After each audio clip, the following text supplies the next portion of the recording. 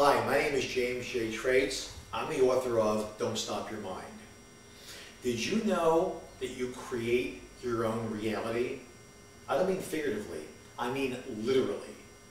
The thing is, most people don't realize they do. You see, our educational system doesn't teach it, our media certainly doesn't teach it, our religions don't even teach it. How do I know? And how do you do it? Well, once again, I'll turn briefly to quantum physics. Quantum physics discovered that at the subatomic level, subatomic entities behave in accordance with the expectation of the observer or measurer. What do I mean by that? Scientists, among other questions, physicists, wanted to know, is light composed of particles or is it composed of waves? They devised an experiment which is actually referred to as a double-slit experiment. Well, what do I mean? Earlier experiments seem to suggest that light was actually composed of tiny little particles called photons.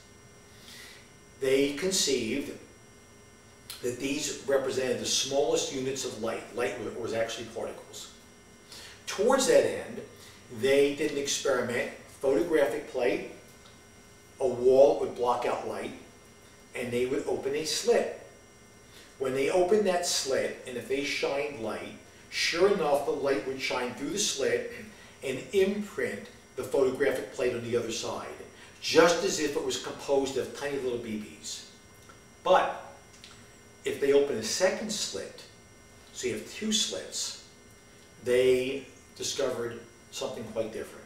They discovered when you shine your light source on the two slits, the light is not brightest on the photographic plates directly behind the slits.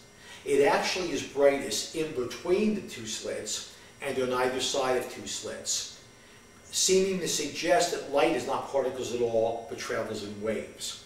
Because as the light travels in waves, you see, light's traveling, it goes through the slits and interferes and scatters. So then they said, maybe light is particles that behave like waves.